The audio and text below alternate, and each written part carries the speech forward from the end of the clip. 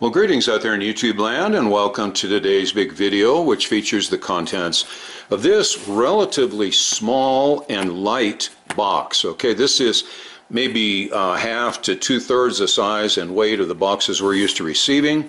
So there's something unusual in here, and I can't wait to see it. So let's get out the trusty box cutter and see what our assignment will be for the next couple weeks. And here we have it, what appears to be a very small Tweed single-ended amplifier. We'll go into much more detail, of course, in just a second. But before I do, I wanted to say that the person who packed this and shipped it did a very smart thing. They attached a piece of cardboard underneath to protect the circuit from the packing material. Now, some people, after the amp's been all rebuilt, they put packing material in the bottom of the box and then just drop the chassis in there, and the packing material can come in and push components around and cause short circuits. So I think it's always best if you attach a piece of cardboard to the bottom to completely protect the position of the leads within the circuit. Let's take just a quick glance here at this, and it is remarkably original. 3 tubes, single-ended, which would make you think Champ or very early Princeton. And we see here it isn't a Champ because we've got a volume and tone control. Got some corrosion on the chrome plate. But my Lord, look at the condition of the chassis of the part that hangs vertically toward the front or speaker side of the cabinet. Beautiful. Now let's take a look at the owner's letter.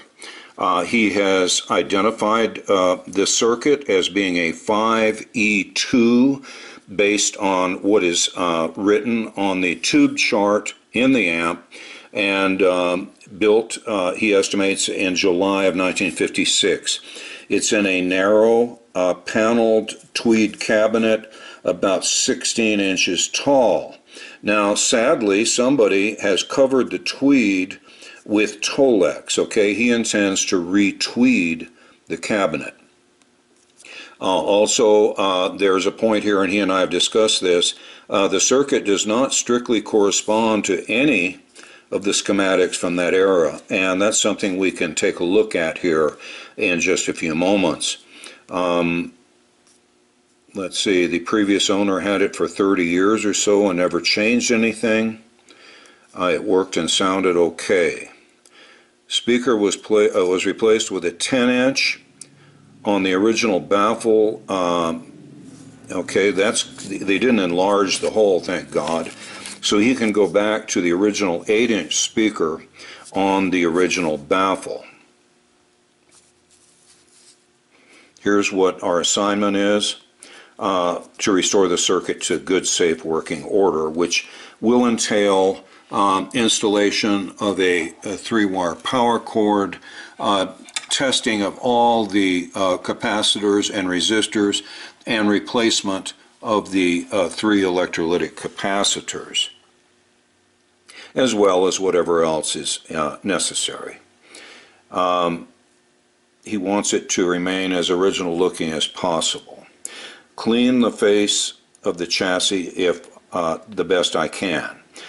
He's asking about transplanting the components into a Moja tone brand new chassis, and I have discouraged him from doing that. I think it's, even though this does have some definite corrosion and all, it's original. It's the real thing. And you can still read all the silk screening quite legibly. He wants to be able to switch between an 8-inch speaker and a 10-inch speaker. My feelings on that are that with the speaker output jack here, you can plug in the cabinet speaker, the 8-inch, unplug it, and then plug in a speaker cabinet with any configuration of speakers you want. You know, you could have 2 12s if you want, but as long as the net impedance is 4 ohms. Okay, and it wants me to try to figure out what schematic best suits the amp. And you know, as we've discussed before, they're making these things in a garage. Okay, and on a certain day they might run out of particular components they need, so they'll use slightly different ones. It's really hard to nail down a perfect match on these very early amps with a schematic. To me, the schematics at the time were sort of just to provide guidance, but they weren't adhered to 100% many times. Okay, so that's it. In other words, we just want this jewel to look original and work as well or better than original, and make the owner proud and as happy as possible. And that's always our mission, so let's get started. Since there seems to be some uncertainty about the exact identification of this circuit, let's take a few moments and look at the schematics of 2 likely possibilities, the 5E2 and the 5F2 Princeton circuit. Since the amplifier was made according to the tube chart in 1956, it could be either one. The 5E2 came out in May of '55, and the 5F2 came out in January of 1956. But as we'll see, the circuit here does not exactly match either of these 2 very likely possibilities.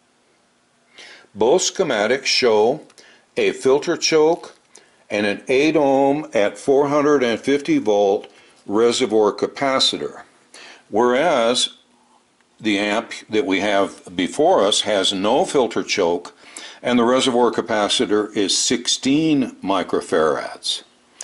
Now the 16 microfarad first cap sounds more like the 5F2A circuit, but it was not created until November of '57, so I would say it's off the table.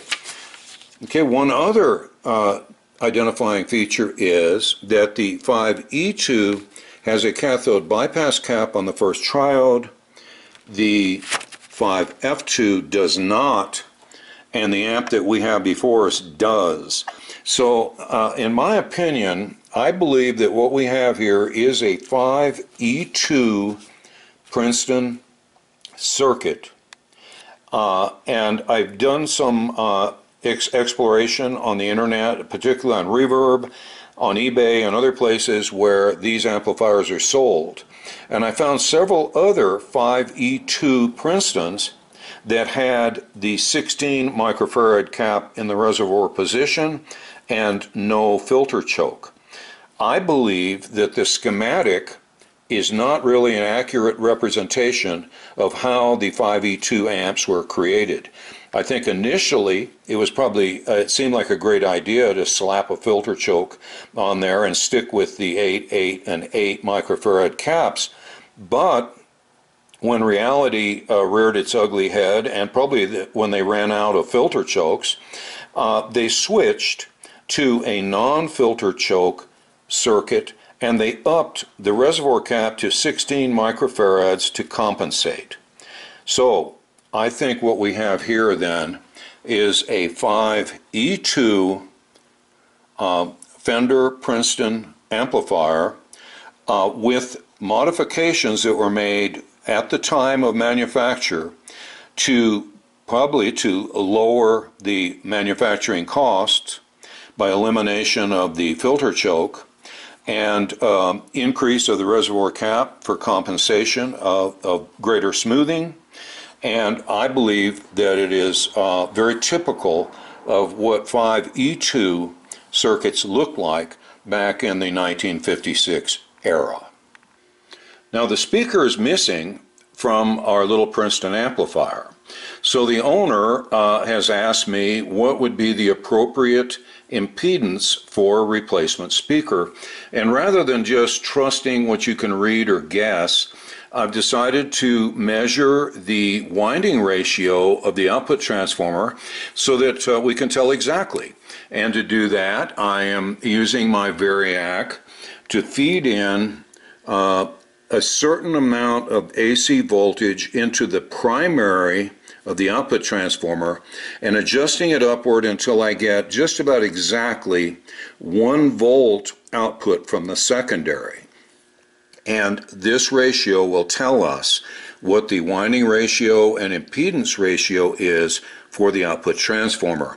It looks like it's going to be 39.8, so let's write that down. And then let's proceed to do some math so that we can answer some difficult question. Well, with a winding ratio of 39.8, you will square it and we get 1584. That's going to be the impedance ratio, and by that I mean if we hook up that output transformer to a 4 ohm speaker, the reflected impedance to our output tube will be 6,336 ohms, whereas if we connect to an 8 ohm speaker, it'll be 12,672 ohms. Now you want the best possible impedance match between your output tubes and your speaker, and we see here that what is ideal for a single-ended 6V6 operating at around 275 volts DC is going to be between 6K to 6.5K ohms, which shows us that the ideal speaker for this amplifier circuit is a 4 ohm impedance speaker. An 8 ohm speaker will reflect much higher resistance back to the 6V6 and will not be a good match. This would degrade the output power and the tone somewhat. So we want to get a 4 ohm speaker for sure. Looks like it's time to start on our repairs of the Princeton circuit. And I think step 1 should be replacement of the old 2-wire power cord with a 3-wire power cord that grounds the chassis. The 3-wire power cord is now installed.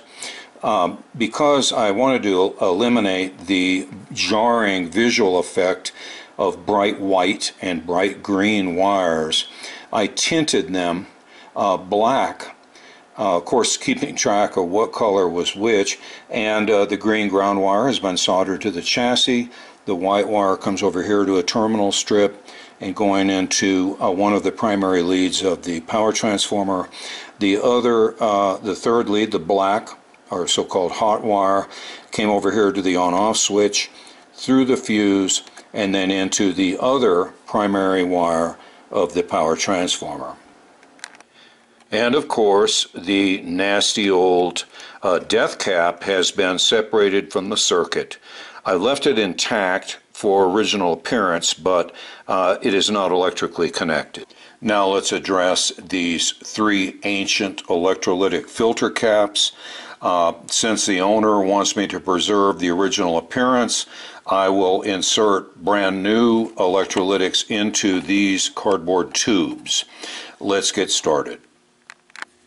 The capacitors have been removed. Now let's uncrimp one end of the cardboard tube on each of them and press out the electrolytic capacitor within.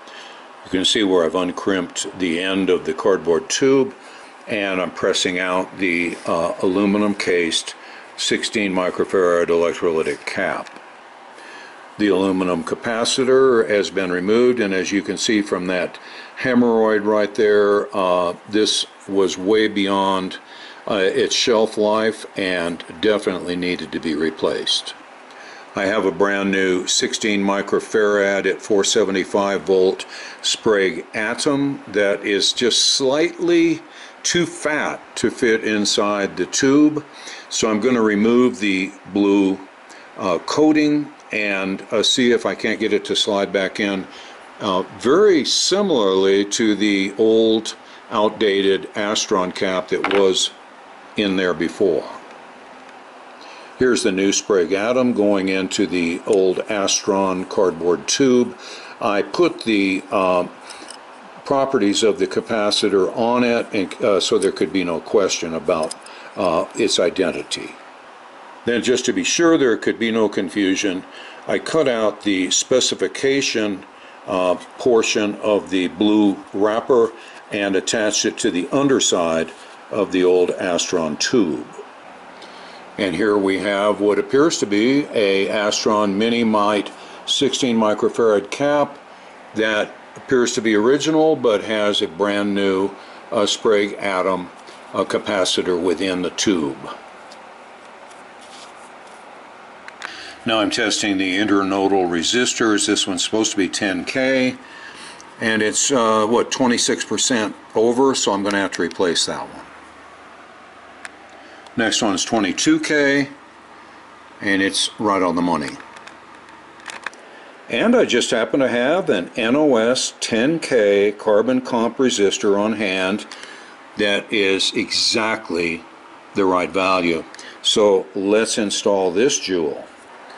Now it's time to insert brand new 8 microfarad electrolytic caps into the cardboard tubes of these two Astrons. Here's our original Astron Mini-Mite 8 microfarad at 450 cap, freshly stuffed with a new mod 8 microfarad at 475 volt electrolytic, and I put the date that the alteration occurred for future reference. Now it's time to do that same process on this final electrolytic. Our restuffed Astron electrolytics are back in place, looking very original. Now let's take a look at the remaining 4 capacitors. This cathode bypass cap, 25 microfarads at 25 volts, does not check out properly. It has the wrong capacitance, and I think it needs to be replaced. Here's that old Astron 25 at 25 cathode bypass cap. It's been restuffed with a brand new 25 at 50 volt electrolytic. Now this final cathode bypass cap, I've never tried to restuff one of this small diameter, but it looks like it really needs it because look at all the electrolytes spilling out the end. So let's see if we can get this tube uncrimped and get that aluminum body capacitor out of the center of the tube. That was not easy at all. The end was so tightly crimped and the cardboard so stiff and old that it preferred to actually tear and shred rather than uncrimp. But I do have the aluminum cap out, and let's see if we can't come up with a workable result here by stuffing this with a brand new 25 microfarad at 50 volt electrolytic cathode bypass cap. I'm trying to stuff in the heavy foam disc that will take up the space here, the empty space left by the tiny little mod 25 microfarad at 50 volt cap. Positive end is finished, looks pretty good. Now this poor frayed negative end needs to have the foam installed, and then whatever I can do to recrimp it. Here's what I'm using to take up the slack in the little cardboard tube. I've got some of this real high density packing foam, and I'm cutting down, making like a little cylinder of it that will go in the end, take up the slack, and allow the lead to pass through the center. Well, there you have the end product. I think it looks a lot better than I expected it would, and now I can install it. There's the completed eyelet board on the 5F2 Princeton. If it looks to you like I haven't even started on it yet, well, that's the highest compliment you could pay. Now that all of the electrolytics have been replaced, I'm going to go ahead and finish up some testing and then plug in the amp and under full operating voltage check for leakage in the 2 coupling caps, and that will be the final step in the rejuvenation of this ancient circuit. And let's pray that these check out at that time, because I can't restuff these. We're stuck with whatever substitute I have to put in place. So let's hope I don't have to. Before I put in the tubes and test the coupling caps, I used some of Meguiar's cleaner wax on that really corroded control panel, and although there's still some corrosion, it sure came out nice. So I recommend this. It didn't remove the white screen printing, and it did take out a bunch of the corrosion. I plugged in the 3 tubes that came with the Princeton. They all appear to be original RCA tubes. I've plugged the amp itself into the current limiter. I've connected a shop speaker to the speaker output, and the Eurotubes probe is in series with the 6V6. Now it's time to turn on the amp and see if it works, and if so, what our bias is like, and then we can proceed to test for leakage on the 2 coupling caps. We'll flip the on switch, and we see that our pilot light's out. For safety's sake, I'm going to replace that before I continue.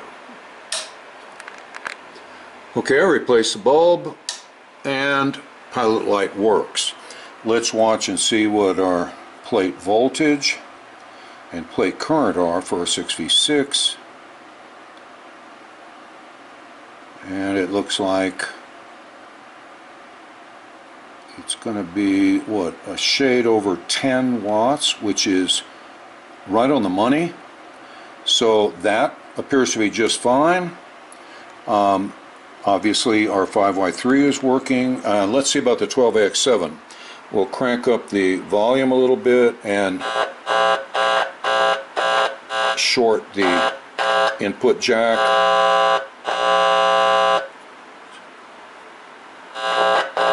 Sounds like we got good volume. I also tested the tone control, and it is ranging between strong treble and strong bass, so I think we're in pretty good shape. Now it's time to check for leakage in our 2 coupling caps. Of course, before doing anything with the circuit, now that it's been turned on, I'm going to go through and discharge each of the filter caps so that there is no high voltage remaining in the circuit. We'll start with the right hand coupling cap. This end of it here goes to the plate of the one of the triodes of the 12AX7, and the end down here goes to the grid of the 6V6. So we're going to pull this end loose from the eyelet board and check it for any DC leakage to see if the DC is getting through our coupling cap and therefore putting an incorrect charge on the grid of the 6V6. The grid end of the coupling cap has been lifted from the circuit and connected to one of my probes to the DC voltmeter, and the other probe is gone to ground. Now let's plug in the amp, turn it on, and see if there's any DC showing up at this on this lead from our coupling cap. And very sadly, there is definitely DC voltage showing up on that end to the tune of about 12.4 volts, which is a lot of leakage. So much as I hate to say it, that coupling cap will have to be replaced. Alright, so far we've tested that coupling cap and found it to be leaky. Now let's look at the coupling cap that protects the volume and tone controls from the plate voltage of the first triode of the 12AX7. I've lifted that end out of the circuit, and let's repeat the same test that we did for the right hand coupling cap. And again, sadly, it appears we have 5 volts of DC showing up on the distal lead of that coupling cap, which means that it is applying 5 volts of DC to our volume control, which can make it scratchy and is just not right. So I'm gutted here, as the British would say, but it looks like both of the coupling caps will have to be replaced, which is kind of sad because I'm trying to preserve at all costs the originality of the appearance of the circuit, and I cannot stuff the coupling caps, so we're going to have to sacrifice some of that appearance in return for good, reliable, and proper performance of the circuit. Now I've installed a Sprague orange drop in place of the yellow Astron, and we see that there is no DC at all showing up on the distal lead. Let's repeat that with this second replacement coupling cap right here beside it. I'm now measuring for leakage on the second of the two coupling caps, and we see that there is no measurable DC present on the distal lead.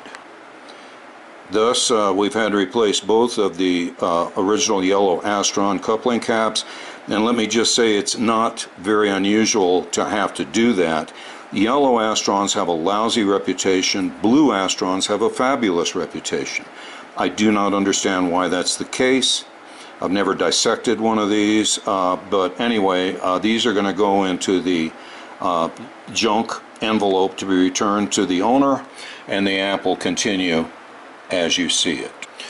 Okay, it would appear that our repairs are completed. We have a proper cathode bias level for a 6v6, good volume, proper tone control, quiet controls, they don't scratch, and now we're ready for an audio demonstration. If we can get Jack and Ollie tuned up and sobered off of catnip and ready to play. The original tubes are in place. The amplifier is connected to the 12-inch Jensen Shop speaker that is being monitored by the SM57 micro. And the guitar for today's festivities is the 64, this is an original, not a reissue, SG Junior.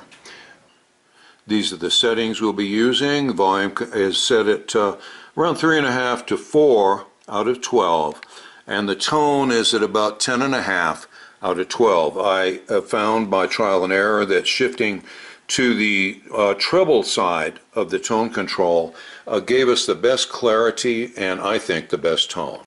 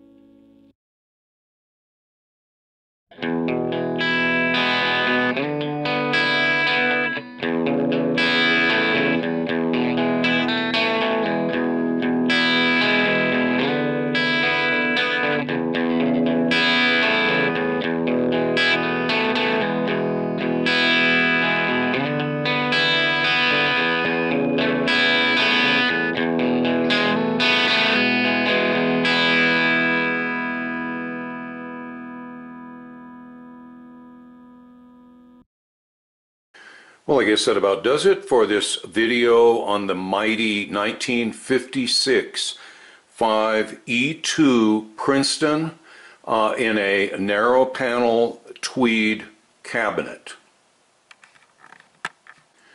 I'd like to take a few moments to thank our PayPal contributors and our Patreon patrons for keeping us on the air and advertising free. Without their generous support of our channel, I can assure you that these videos would not be available. Should any of you out there in YouTube land decide you'd like to join them in supporting our channel, I will put links in the video description which will enable you to do so. I hope you enjoyed the video and all the technical steps that we took in bringing this little amp up to fully functional status. I also hope that you will stay tuned and join us in our future video productions. Until then, we'll see you. Thanks so much for watching. Bye for now.